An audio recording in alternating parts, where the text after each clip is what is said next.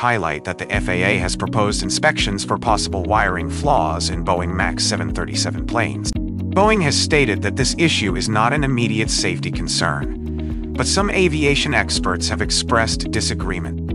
In December 2021, a 737 MAX 8 jet experienced a momentary loss of control during descent, with the plane rolling violently to the right without warning. The flight crew quickly disengaged the autopilot and regained control of the airplane within about a second, leading to a safe. The sudden uncommanded bank of about 30 degrees in the unidentified plane raised concerns about potential safety risks.